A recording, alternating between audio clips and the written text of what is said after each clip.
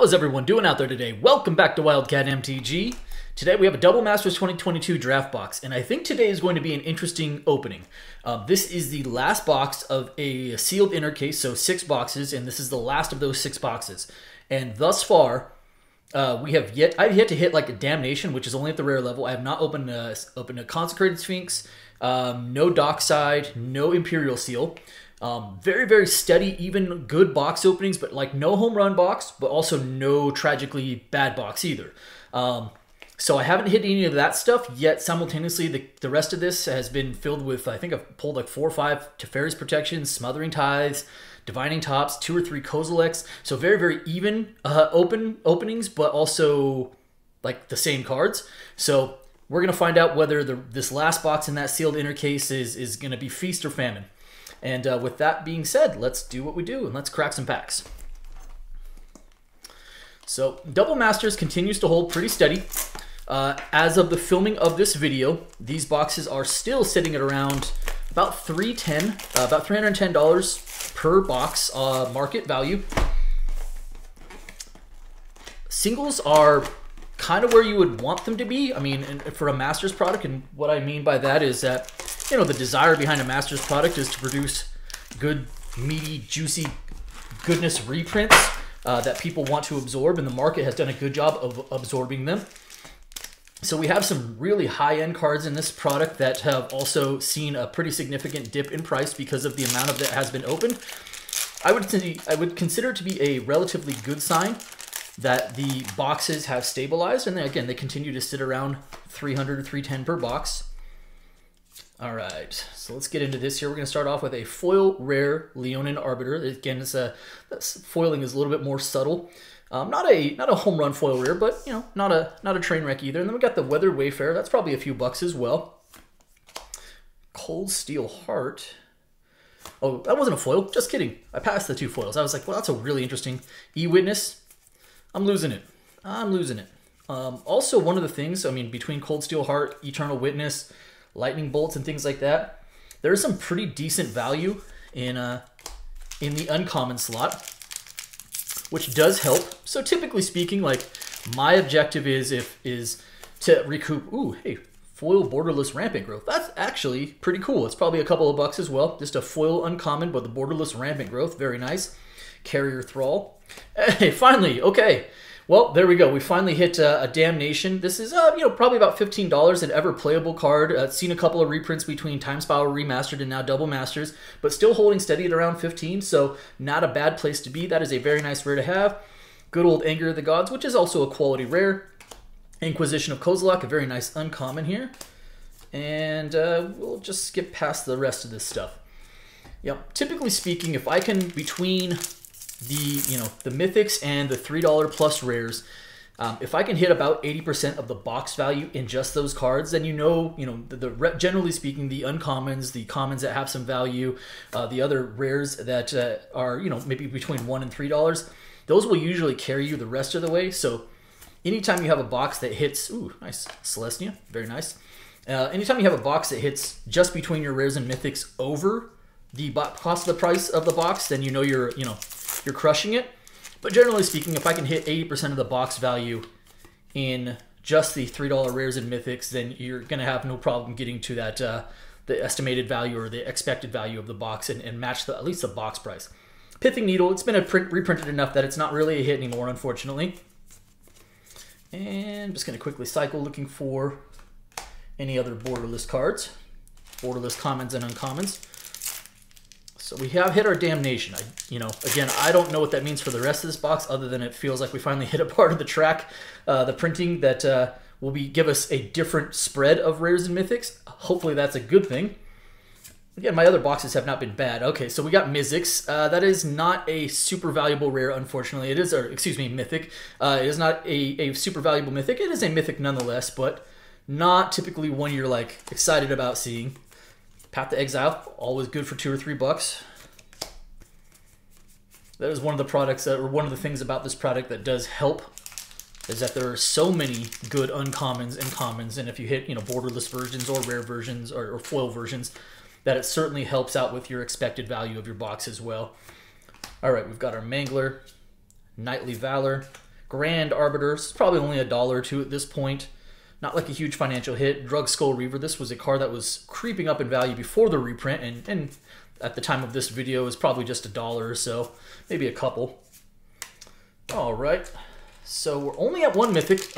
Typical of these boxes is probably between, I would say between 5 and 7 mythics on average. I have opened a 4 mythic box, which doesn't feel great. Actually, the box was the mythics that were in it were actually pretty solid, but oh no, Cedrus the Trader King. So I love the card, but unfortunately a mythic that is not very valuable. This is probably only $1 or $2. Not a very high value mythic, so not exactly where we want to be. Shattergang Brothers. Hey, Lightning Bolt. Okay, cool. Not really hitting a lot of the other borderless cards either. All right, last pack of the first column. So far, being honest, not a very strong opening. 2 really, really bad mythics. As far as value is concerned, they're certainly fun playable cards, don't get me wrong. But as far as value is concerned, not very valuable at all. And then as far as our rare is concerned, Damnation is doing all the work for us, so not great. Abbot of Carol Keep, also not great. Verena the Lich Queen. So lots of bulk in this first third of the box. Okay, all right, that's all right. A lot of time left, a lot of ball game left. Hopefully we can turn it around. And there, again, I don't think I've seen a seal or a dockside out of this case. I actually don't think I've seen a cavern either. So still we got hope. All right, Backdraft Hellkite as our next rare up. Not a bad rare, not like a valuable rare, but Nim Death Mantle, probably between $2 or $3 as a rare. Not awful. I'm gonna put that up there. Surreal Memoir. Another E-Witness, cool. Not ever see like sad about seeing an Eternal Witness at the uncommon level, right? You're like, okay, well that's $1 or $2. Very playable card, just eternally good. All right, we've got our Summer Bloom as our uncommon foil. Disfigure. What is this? Hey, Consecrated Sphinx. All right, very good. I would have been sad to open up a case of this and not pull a single Consecrated Sphinx. Sphinx is way down. You know, it was just like a $40 card before the reprint. Right now, it's probably about $22, $23. But certainly, just the fact that I finally pulled one of these, I've been wanting one of those, so that really does help. I will take that. Rafik of the Many. Ooh, Bloodbraid Elf in the Borderless, cool. Unearth in the Borderless, also cool. All right, there we go. That feels a little bit better. Hopefully, it puts us right back. Puts us in a better spot. Okay. Still haven't seen any foil rares out of this box, so there's plenty of hope there as well. Borderless foil rare would be sweet. Or borderless foil mythic. Let's aim high. Here we go. Emissary. We're going to get to Dramoka's Command. Okay. And Pillar of the Perunes. Unfortunately, not one of the more valuable rares as far as lands are concerned. You'd rather see a City of Brass or something along those lines. Burning Tree Emissary Borderless. Fun card. Good card. All right, we're probably approaching about the halfway point in the box. If I'm being honest, right now we are way down on value here as far as cost to box versus what we've actually opened in value. But again, with this product, there's so many good hits that you can turn it around fairly quickly. All right, Eel Umbra, Mythic, Monastery Mentor. Probably like the third one of these I've opened out of this case as well. Mentor's not a bad hit. It's probably about $9 would be my guess. Again, very middle. Like you could certainly do worse, but also not the most valuable either. So a mid-tier Mythic, 1,000 Year Storm. One of the cards I really appreciate that was reprinted in this set, that was reprinted and downshifted in rarity. It was previously a Mythic and now it's a rare in this. A good playable card, Borderless Rakdos Carnarium. Okay, and moving on. So that puts us at 4 Mythics, halfway through the box. That's a decent mythic count, albeit a couple of the Mythics are, essentially throwaways, but Mythic count-wise, that's a good place to be. Okay, Aristocrat, yep. Last Breath, We do have a Mythic. It is a, oh no, it's Hellkite Overlord. Oh, this is what I was worried about. It's like, is it going to be a home run box, or is it going to be the bad part of the track printing, which we really haven't seen yet, and that kind of appears to be the case. So Hellkite Overlord is a Mythic. It's like $1, not super high end, unfortunately. And then a Hydro behind that. Woof. That's what that is it's a thud. We're 5 Mythics, and 3 of those are probably $2 or less, so Feels bad. Livewire Lash, Misfire Adept, Thought Scour on the borderless, sure. Okay. Yep, we're gonna need some help now because now I'm officially afraid of our mythic counts. I don't know how many more. Shots we're gonna get at having a mythic here. So I'm a little more concerned now. All right, Bear's Companion, Spy. Door in the Siege Tower, a very fun nostalgic card for me. Unfortunately, not a ton of value anymore. Good old Laurelwind block, and Bastard Pyromancer, and Mentor of the Meek Borderless. Yep. This probably so far is one of the worst Double Masters boxes I've opened, unfortunately. Again, still time to turn it around. You know, a couple of really good pulls can turn things around quickly, but right now we are way behind on the scoreboard. All right, Ambuscade. Got another mythic. It is Imperial Seal. There we go. Had to have it. Imperial Seal. Let's freaking go. Let's freaking go.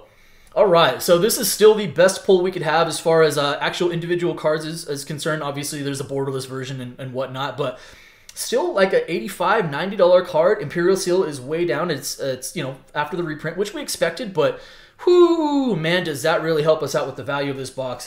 You know, nice little 85 or so Imperial Seal. Had to have it. Huge, huge hit for us. Very nice. And the first one out of this case as well. Good old Venser.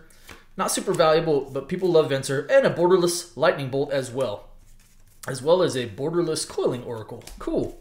That was the that was the pack we had to have. Like, after pulling those other three mythics, I was like, man, we're in such a bad spot right now. Imperial Seal at, you know, again, I think it's probably around 85 right now. That goes a long way towards, I mean, that's essentially covering almost a third of the cost of the box, so that's huge. Borderless foil, is it Boilerworks? That's actually really good looking. Love that. Foil Bounce Land, very nice. Brindle Shoat, Hey, Smothering Tithe, neat. All right, very good. So we needed some help from the rare spot as well, and we will never turn away a Smothering Tithe. That is probably still holding strong at around $23, $24 would be my guess. Not bad at all. And then a Micaeus Lunar, the Lunarch, the Lunatic Mark. All right, here we go. No borderless cards in this pack. Tithe feels good, right? That's not bad. So now we're officially into the last column of this box. Imperial Seal, again, helps a lot. Consecrated Sphinx helps a lot. Ooh, borderless foil Surgical Extraction. I was kind of wondering about this because normally you're getting about 3 borderless cards, rares or mythics per box. Very nice. Surgical Extraction. This probably isn't the most valuable card in the world anymore after, you know, a couple of reprints, but I'm going to say the borderless foils probably still holding strong at around $8 to $10 would be my guess. Really good looking art. Love the foiling. Very subtle. Beautiful card. Not unhappy about that. Foil God's Willing. Cool. And another mythic. Well, it was a mythic heavy box, or has been a mythic heavy box. We are now at 7 mythics. This is Master of Cruelties. Again, not an exceedingly valuable mythic. That's kind of the challenge with this part of the track print that I was a little bit more concerned about. Was like, okay, well, I know there's a stretch of mythics that is not particularly good. Borderless Garrison as a bounce land. Domestication, sure. Yeah, so, you know, 7 mythics, that's the good news. The bad news is 4 of them are not particularly great, but back to the good news, Imperial Seal and Consecrated Sphinx. And I love the fact that we had a borderless foil Surgical Extraction too. That's good. That's pretty spicy. All right, here we go. Augur Spree, yep. Hero of Games. Curious, so Chaos Warp. Nice playable card, not super valuable, you know, maybe only $1 or so, but very good commander card. All right, Chaos Warp. Conqueror's Flail, that's probably a few bucks still, not bad. Firemine Vessel, Crackling Doom, borderless regular non-foil. Is it Boilerworks? Cool. All right. Probably what do we got here? What do we got? 6 packs left? Counting the one in my hand? All right. I think we're still good for a couple borderless cards. Don't know if we'll have any foil there, but we should still be good for a couple borderless, like maybe a rare mythic there. So there's some hope there. All right. Let's do this. I'm going to move some piles around before I knock some stuff over, give myself some room. All right, Capture Sphere. Ashenmore Liege. That's actually, I think, the first Liege we've seen of this box, which is normally you're trying to dodge those. So we got a double Liege pack. Yeah, that feels bad. Okay. Blood Artist, a couple bucks there. Blood Artist was the most valuable card in the pack, and it wasn't particularly close. Oh, man. Okay. Here we go. Sprouting Thrynax. Hyena Umbra. Hey, City of Brass. Okay, very good. This is a land we are not unhappy about seeing. City of Brass still holding strong. Probably, I'm going to say about $11 or so, maybe 12. Not bad, considering the reprint especially. I mean, that card was pushing, what, prior to the reprint? $20 plus for a City of Brass. So that's a good reprint to have. Not a bad card to pull. Just an ever-playable, you know, ever-playable card. Huge commander card. Oh, nice. Foil borderless monetary Swift Spear. That is our third borderless foil uncommon or common of the box. Good looking card. Very playable, obviously. Fiery Fall. Assassin's Trophy. Very good. Nice little mid-tier rare. This is probably around $6 or $7 after the reprint. Not a bad place to be currently. And Imperial Archangel, which is just a beefy card. Growth Chamber as a borderless. Okay, cool. 3 packs left. Any other gas left in this box? I'm actually surprised. I feel like we've got to be good for at least one more borderless rare. Rare or mythic, but we'll see. Let's find out. Firemine Vessel. Hey, Shadowborn Apostle. Again, as far as a common, I think the regular commons are like $2.50, and the foil might still be like $3 plus, so that is not a bad... Oh, Mana Vault! Yeah! Yeah! All right, Mana Vault. That is a huge hit for us, and an 8th mythic of the box, probably still about $43, $44. That's a fantastic hit for us, and is actually going to go a long way towards helping us on the value of this box as well. I was not expecting that, but I will take it. Mana Vault. Huge hit for us. It's actually the first of the non-borderless that I pulled. So this is like the first regular version of Mana Vault I pulled. Excellent. Una's Prowler, which I think is somehow only like the second one of these I pulled. All right. There we go. Man, 8 mythics though. Holy moly. That's a high mythic count box. All right, 2 packs left. Any other juice left in this box? This box has made a nice little comeback after a pretty sluggish start. All right, Makeshift Mauler. Oh, wow, Borderless Divining Top. That's a nice card. Man, Borderless Top, what is this at? I'm going to guess, gosh, maybe 35 to 40 would be my guess. It might be a little higher than that. I can't, but a huge hit for us. I mean, Borderless Top is, again, I felt like we were good for at least another rare in the Borderless, so this is about the best you can do in that as far as that's concerned. Borderless Top, very huge pull for us. Huge, huge pull. Very nice. And then a Sidisi Blood Tyrant behind that. Yeah, this box turned it around. It was pretty bleak going into this last half of the box. Nice turnaround with the seal and the vault and the top. And a foil mythic. Very good. So Muldroth is not like the most valuable mythic in the world. It's probably only, as a foil mythic, it's probably only $4, maybe $5. But it is a mythic and a foil nonetheless, so we will take that. Not going to shy away from a 9th mythic of the box, a Militia Bugler. All right, last 2 rares. We have a Necrotic Ooze. Okay, nothing to write home about there. Anything else? And a Thraxamundar. Okay, good old Thraxamundar. Sure, why not? Young Pyromancer in the Borderless. Not bad. And a Rampant Growth to finish us off. Woo! Well, interesting last box of that inner case. Mana Vault, Imperial Seal, Consecrated Sphinx, Borderless Top, Tithe, Damnation. Really did a lot of work for us. It'll be very interesting to see how this box shakes out value-wise. I think we did pretty well overall. It's going to come pretty close to price of box, but after a really worrisome and sluggish start, we made a huge comeback in the second half of the box. So that's it for me today. I hope you guys enjoyed the video, and as always, if you're not subscribed already, do me a favor, hit the subscribe button for me, hit the like button for me, and by all means, drop me some comments. I appreciate each and every one of you. Thank you so much. Be well out there.